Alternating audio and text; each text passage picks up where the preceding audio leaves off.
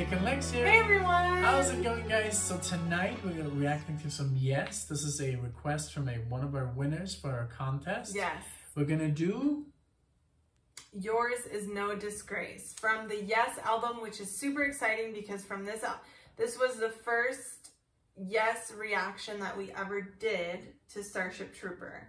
Oh yeah, so, yeah, this album. Yeah, this album. So is this the first album? I first think Yes it album? is, and I think we said this in the last video. No. The first Yes album has like Yes written and like super handwritten. Yeah. So I guess this is... So this is the Yes album 1971. This is again from Michael Gross. Thank you so much. Congrats. Michael won 3rd place in our contest. So, you know, and you've been with us forever. Always leave like awesome comments, and we're just super grateful for everyone for being here. Yes fans. We just need free will. Yes. So check out that video. But yeah, no, let's dive into it. I can't wait. Sounds good. Obviously, we've never listened to this before, unfortunately, but I'm sure it's going to be awesome. And we know very little of Yes. Now, is this the Steven Wilson? This is not the Steven Wilson. I don't know. I think when it's Steven Wilson, it says Steven Wilson. Oh, you're right. Remastered. Okay, but this is the 2003 remaster. Because I don't know what we did that they were like, they must have listened to a Steven Wilson. And this has a lot of plays. This is... Well, it's not the first. This one has more. Yeah, I've seen all good people. Oh, I've heard that song before. Seen all good people turn their head. This one, number 4. Okay. Yeah. I think that's the song, unless that's a totally different song. But that's name, I mean, I guess sounds very familiar. So, okay, here we go. Yours Is No Disgrace, the Yes album, 1971. Woohoo! 70s, baby.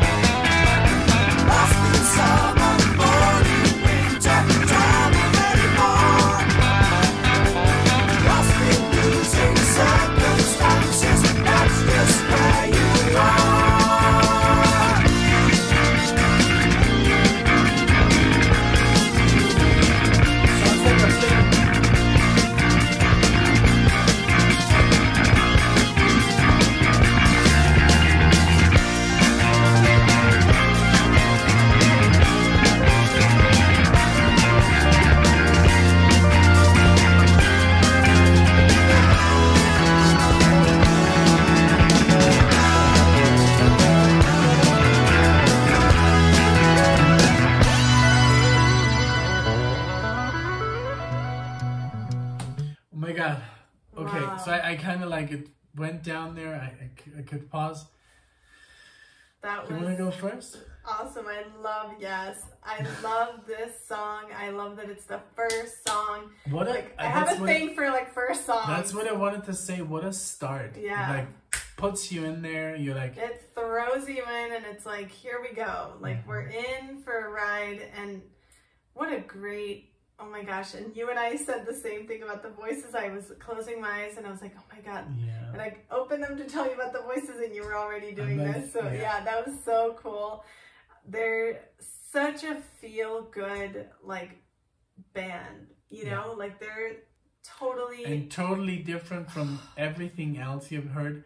This is such I love the keyboard and the guitar together and how everything just... He's doing like arpeggios and stuff, and I love this kind of like 70s. I was telling her, and we can't really hear each other, which is kind of like a bummer.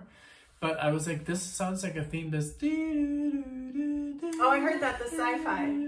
Yeah. It sounded like almost like Star Wars, you know. This is way before Star Wars came out, but it sounded like a theme song to maybe a show or a movie, or you know.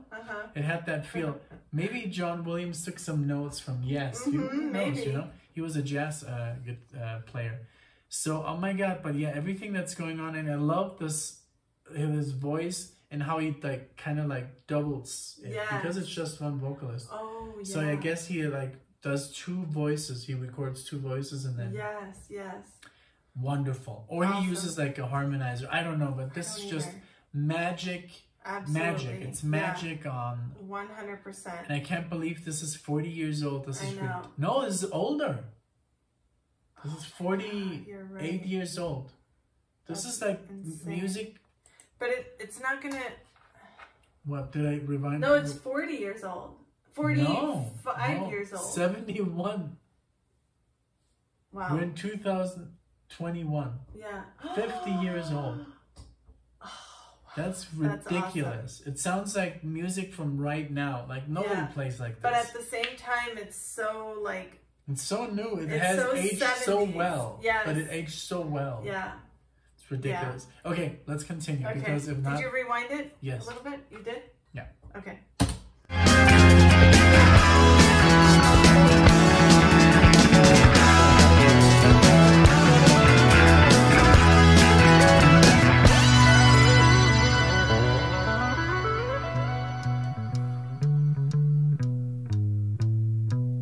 Yesterday a morning came, a smile upon your face. Caesar's palace, morning glory, silly human race. Oh man. On a sailing ship to nowhere, leaving any place. If the summer changed to winter, yours is no disgrace. Yours is no disgrace. Yours is no disgrace.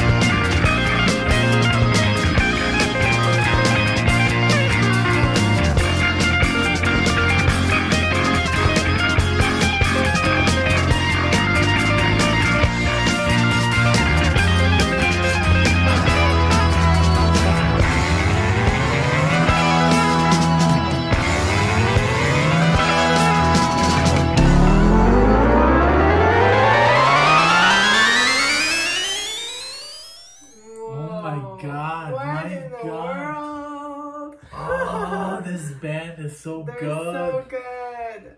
I love them. Oh my god. And here I thought I knew about music. I mean, so weird because I don't know why my parents didn't. Maybe it was too out there for them. I think so. Yeah. But they're crazy, man. They were crazy. Like, they're hippies. Yeah. I find it very odd that...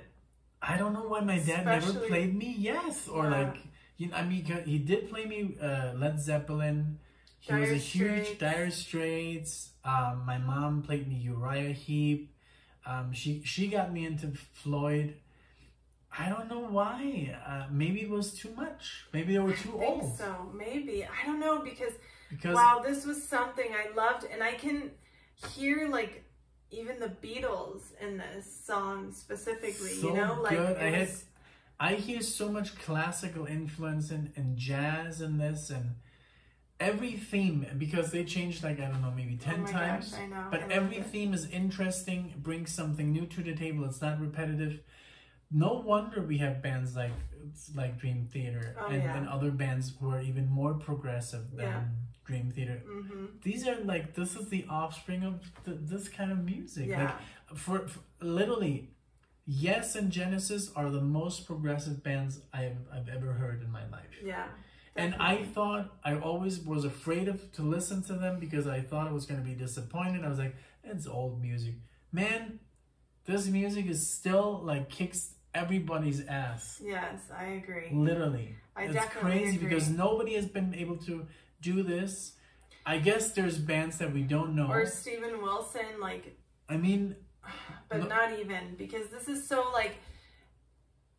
reminiscent of that time. It's very flower powery. It's very like... I love those two voices. I could hear him on repeat. Yes. This thing like for 24 hours. Yeah. He would not like. I would never get tired of his voice. Yeah, I love the voices. I love when they put in acoustic guitar.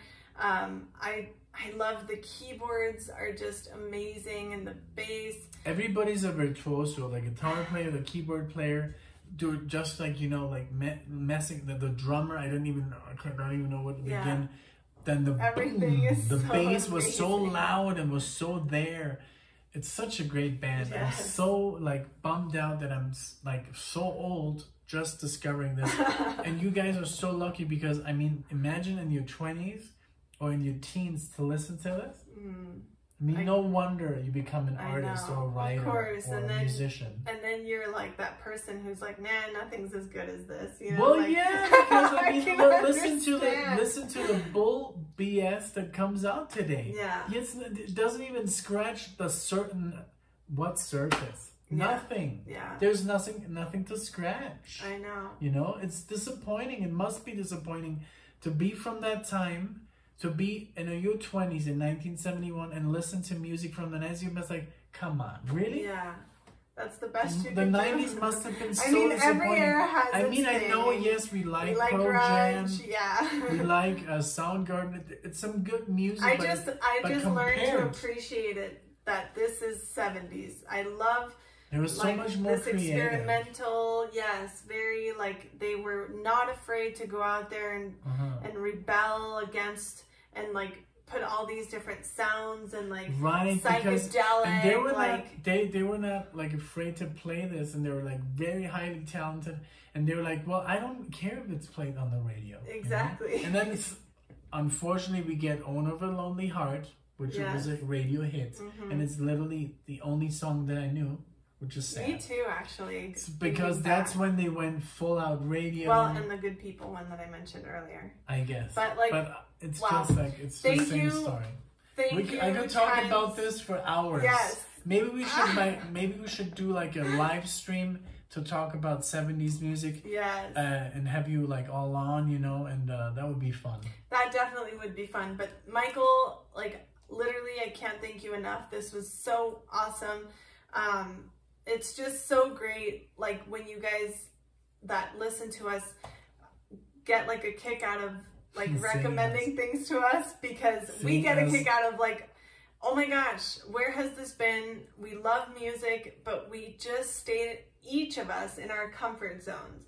Like we literally would play the same stuff that we already knew And how sad. And then wait for the new, instead, like for example, I was like, well, I'm gonna wait for the new Dream Theater album. Yeah. Well, I guess in a year. And then I was like all excited. Instead of like, hey, I'm gonna dig around. But it was so difficult for us because the music was just not there. And then in the download era, like in the 2000s, I was already too into my own stuff. Right. I was not even listening to progressive music. I was just listening to jazz fusion. I was downloading all these like bands like Weather Report and, you know, Scott Henderson's Travel Tech, Alan Holdsworth. I was already away, and I'm so happy that I'm getting back into this kind of music. Yes, I agree. Thank you guys so much. Thank you for all of your support. We love doing this, and we hope to see you in the next video. Thank you guys. Bye. Bye.